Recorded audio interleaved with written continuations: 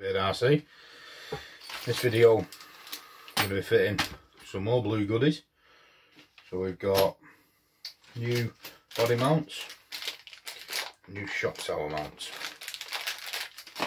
So let's get to it. I'm thinking the old ones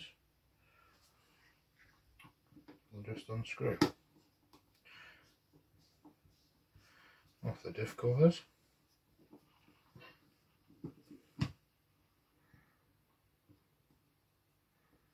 And one. Yeah, just 4 screws. Two on either side. It should be off and popping. Hope everybody's well out there.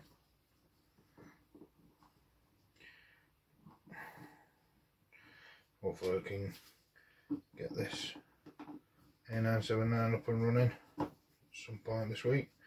Get it out, even if I haven't got the bearings yet. I'm still gonna try and get it out, get it running.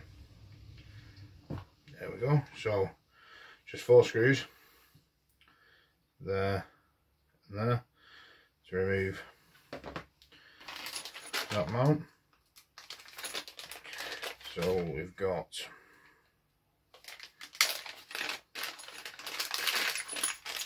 2 new blue mounts and 2 new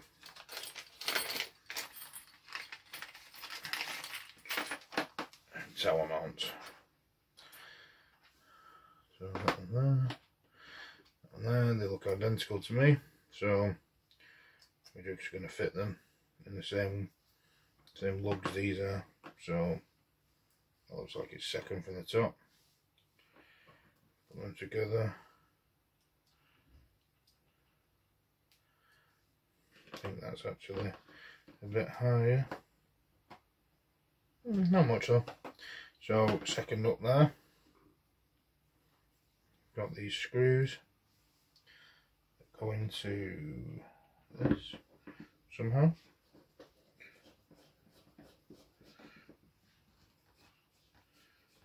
Oh, look at that. Lined up first time. Not bad. Not bad. But these are directional, I've just realised, and I've looked out and put them on the right way. Okay, I'll show you in a sec, so I'm going to get the screw in. So, they have flat side and a grooved side. Grooved side is to fit on the actual diff cover to allow you to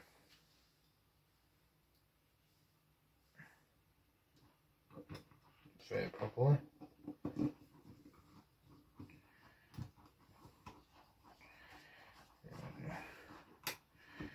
So, oh, got a runaway.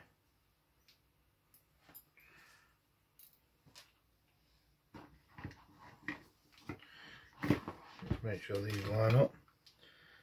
Don't let little bumpers in the way. Yeah, looks like it lines up. Better if I didn't keep dropping everything.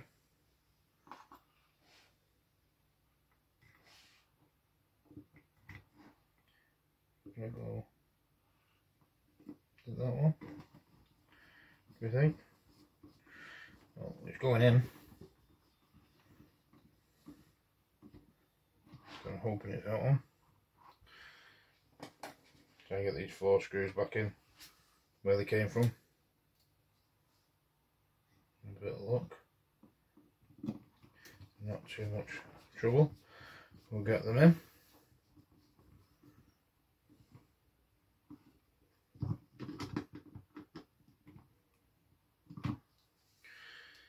Trying not to use too much of this metal upgrade kit because I don't want to add a ridiculous amount of weight to it. With it being a speed run car, I want to it being a speedrun car, I want to keep it light, but obviously I want a bit of weight to keep it on the floor. But it's that middle ground. You don't want too much, but you don't want too little. So carbon fibre chassis has added a little bit of weight. Not a great deal, there's not that much difference in it, to be honest. But with the metal hubs and the shock towers, it's going to add a little bit to it. There's no getting around it. But I wanted the durability and the weight, the durability, and I wanted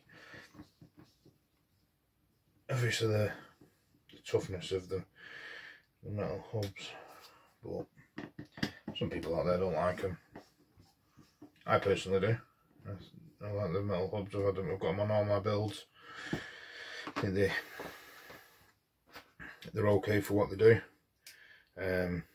Not everybody likes them, but it's my build, so it does what it does. So same again. Pop the middle screw back in.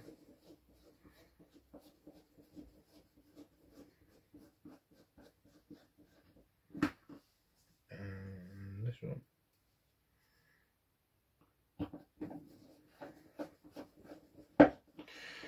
And if we get this done quite easily, I think I'm going to put the new metal plate on the front, on the metal radio tray. Can't get my words out today. Struggling.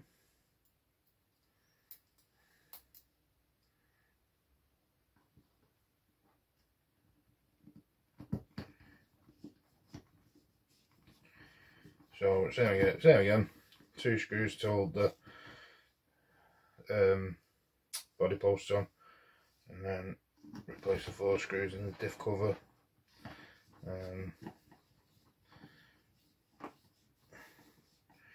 Don't over tighten them because it's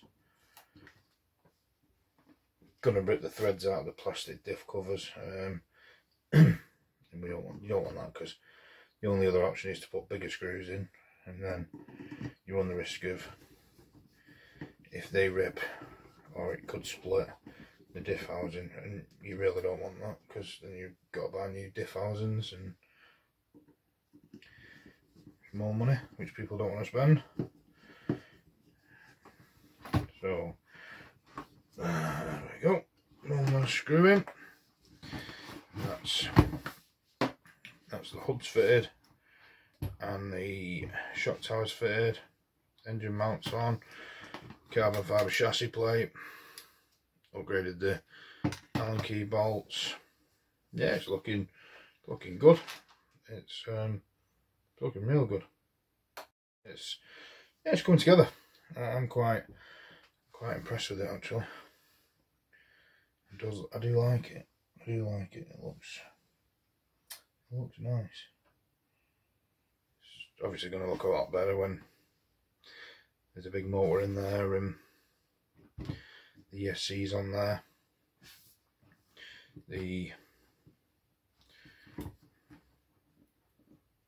Yeah, I'm digging it. Yeah, I'm actually liking it.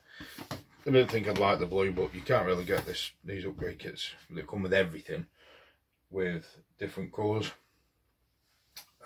Usually just get this blue, and I'm not a massive lover of the blue, but it does look quite good to me. So yeah, we've got the little steering rods to connect up as well. That's why I haven't put the balls in place, because don't need to at this moment in time. And then they'll obviously be replaced with these arms. They all look the same size. I think there's 6 in there, all the same size. 2 for the back, 4 for the front. So right, what I'm going to do is I'm going to end this video here. just for ease, because I want to replace this with the metal one, which is here. I also want to replace this metal steering column, because there's quite a bit of play in that. So yeah, that's it for this video. Thanks for watching.